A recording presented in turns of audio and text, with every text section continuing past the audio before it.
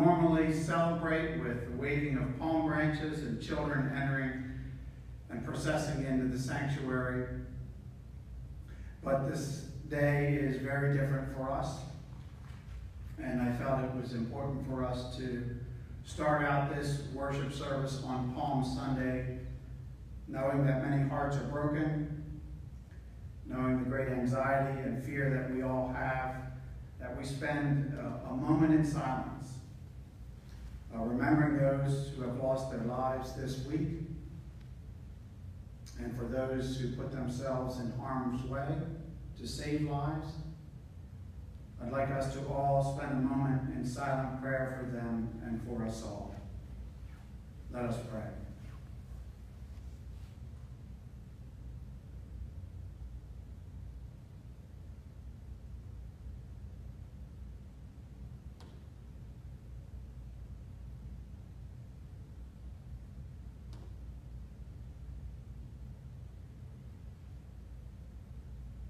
Amen.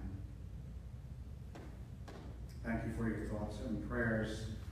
Let us hold one another close and embrace each other in our prayers for one another and for all the world. I'd like to start out on a different note now by remembering our birthdays in April. Calvary has a tradition of singing happy birthday for all those who have a birthday in this month of April. You can stand up if your birthday is in April. You can also make a comment on Facebook at this time. Happy birthday to you. Happy birthday to you. Happy birthday, dear friends. Happy birthday to you. I made sure I stood back from the mic when I sang that happy birthday song. The call to worship is from Psalm 91. And it goes like this. He who dwells in the shelter of the Most High will rest in the shadow of the Almighty. I will say of the Lord, He is my refuge and my fortress, my God, in whom I trust. Surely He will save me from the fowler's snare and from the deadly pestilence. He will cover you with His feathers, and under His wings you will find refuge. His faithfulness will be your shield and rampart. You will not fear the terror of night, nor the hour that flies by day. Let us pray together.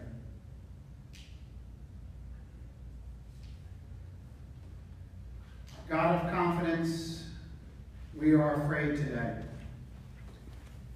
It is a demoralizing fear paralyzing us, making us weak and listless. We need your love that casts out fear. We long for the power of your presence to release the fear that binds us.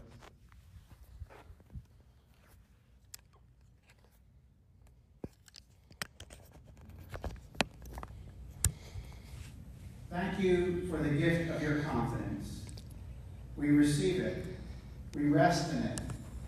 We release our fear to you. Thank you for being our confidence. We come before you with heavy hearts. We are weak, but you are strong. We are troubled, but in you there is peace. We continue to pray for all who need to be healed, that they may be made strong again. We trust in your will, knowing that you are wise and just and good. And though we walk through the valley of the shadow of death, we are not afraid, for you are with us. Forgive us our selfish hold on this world and this life. Give us vision to see the world to come where our Savior waits, where there will be no sorrow, nor tears, nor pain, but where all is joy and peace in your presence. We pray all this in the name of our Father, Son, and Holy Spirit. Amen.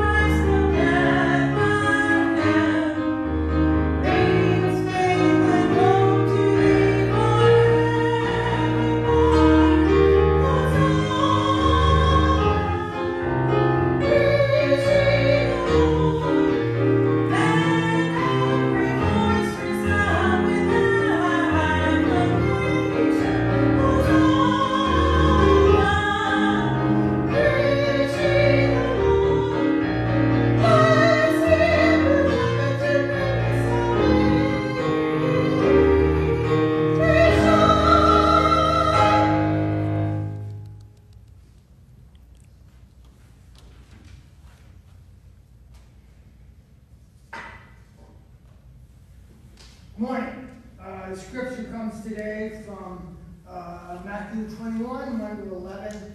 I'll be reading from Eugene Peterson's The Message. When they neared Jerusalem, having arrived at Bethphage on the Mount of Olives, Jesus sent 2 disciples with these instructions. Go over to the village across from you. You will find a donkey tethered there, her colt with her. Untie her and bring them to me. And if anyone asks what you are doing, say, the master needs them. He will send them with you. This is the full story of what was sketched earlier by the prophet. Tell Zion's daughter, look, your king has his way poised and ready and mounted, on a donkey on a colt, full of a pack animal. The disciples went and did exactly what Jesus told them to do. They led the donkey and the colt out and laid some of the clothes on them. And Jesus mounted. Nearly all the people in the crowd threw their garments down on the road, giving him a royal welcome. Others cut branches from the trees and threw down as a welcome mat. Crowds went ahead and crowds followed him, and they were all calling out, Hosanna, Hosanna to David's son. Blessed is he who comes in the God's name. Hosanna in the highest heaven. As he made his entrance into Jerusalem, the whole city was shaken. Unnerved, people were asking, what's going on here? Who is this? And the parade crowd answered, this is the prophet, Jesus, the one from Nazareth at Galilee. This is the word of the Lord. Praise be to God. And remember, stay safe.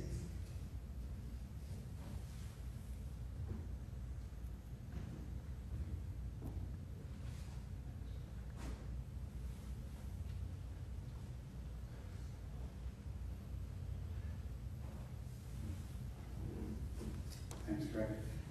I'd like to read a poem from William Bathurst for our prayer. Let's join together in prayer. Oh, for a faith that will not shrink, though pressed by every foe, that will not tremble on the brink of an earthly woe, that will not murmur or complain beneath the chastening rod, but in the hour of grief or pain will lean upon its God. A faith that shines more bright and clear when tempests rage without, that when in danger knows no fear, in darkness feels no doubt. Lord, give us a faith such as this, and then whate'er may come, we'll taste even now the hallowed bliss of an eternal home. Amen.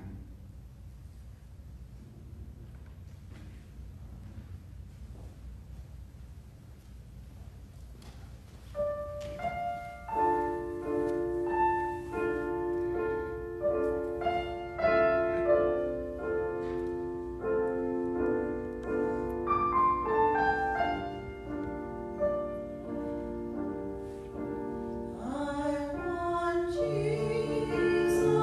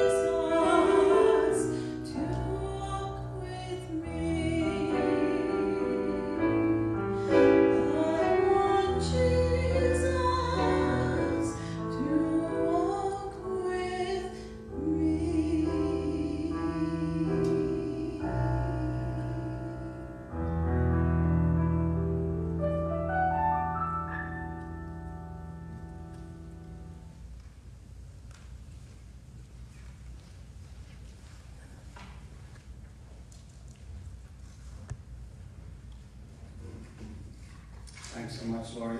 That is so true. It is a time where we want Jesus to walk with us. Well, how are we doing? My thoughts and prayers are with you all. And may the grace and peace and love of God be with you and in you and all around you. Well, the 2.2 trillion stimulus package the government approved reminded me of another unprecedented plan that was enacted 73 years ago, called the Marshall Plan. At the conclusion of World War II, where we humans killed some 60 million of our own kind, a figure still unimaginable to me. In a June 5th, 1947 speech to the graduating class at Harvard University, Secretary of State George Marshall issued a call for a comprehensive program to rebuild Europe. The Marshall Plan has been recognized as a great humanitarian effort. Secretary of State Marshall became the only general ever to receive a Nobel Prize for peace. We are now witnessing a great humanitarian effort to save lives. This effort is making an impact on our world in ways we may not realize. After a century that witnessed humans killing some 100 million from war and violence and hatred, which did untold damage to our collective spirit. Now, during this time, we are witnessing, with so many selfless acts of kindness all over the world, the very purification and unification of our collective consciousness. Now, this is a real thing. It's sometimes called cosmic consciousness or Christ consciousness. It is the ultimate reality that the world shares one unified consciousness. We are all one in God. Jesus taught this in Matthew 25 and elsewhere. What you do to the least of these, you do to me, Jesus said.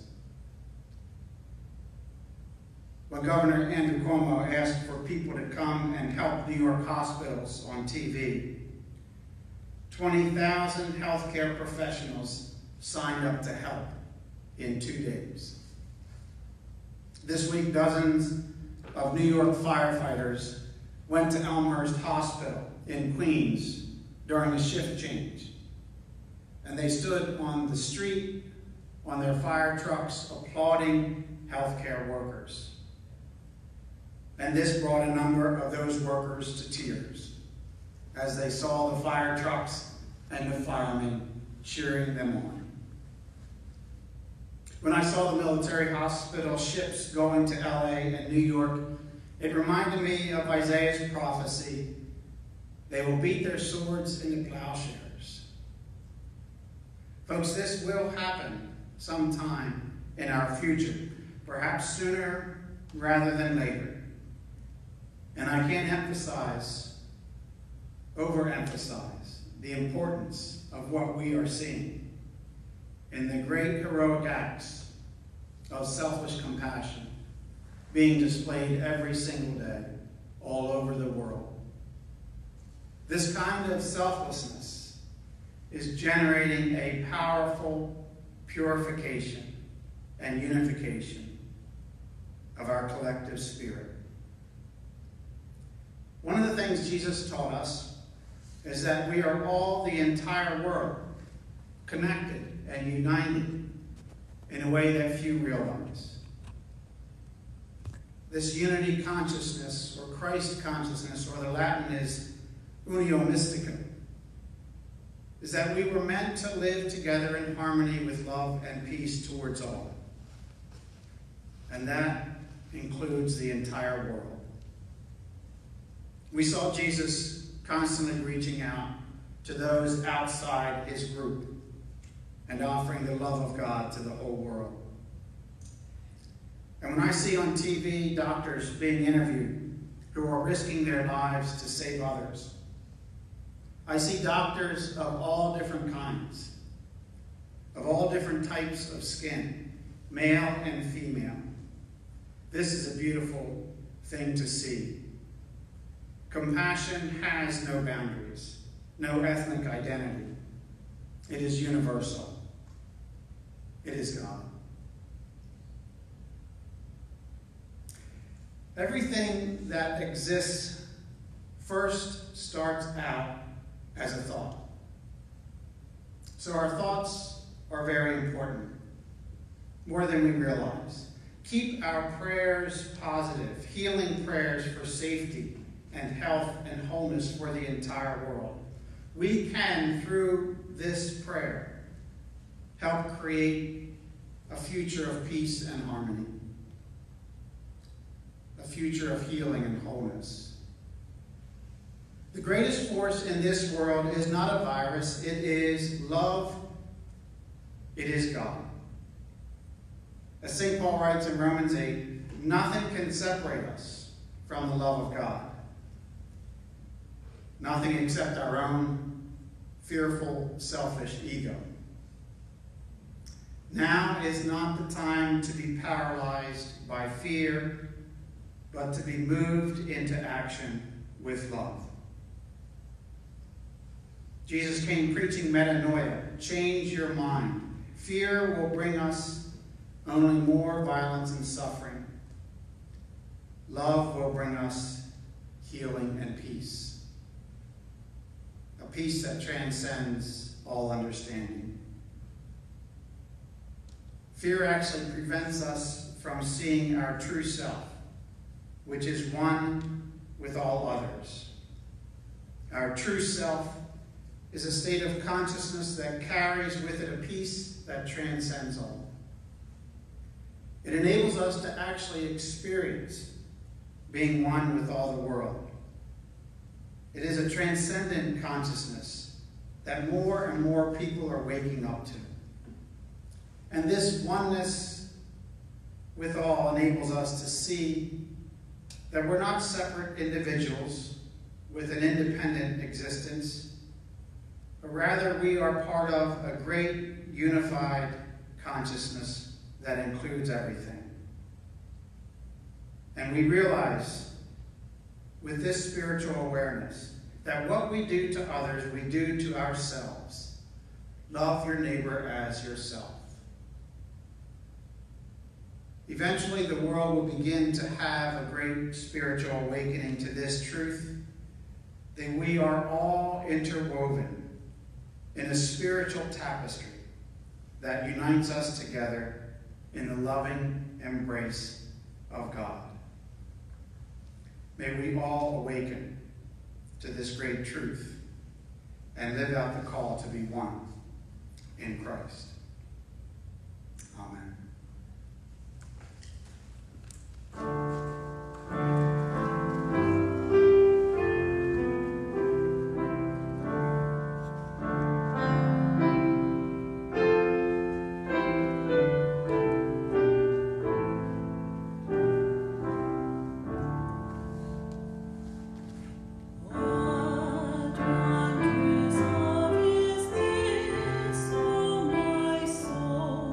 Oh, my soul,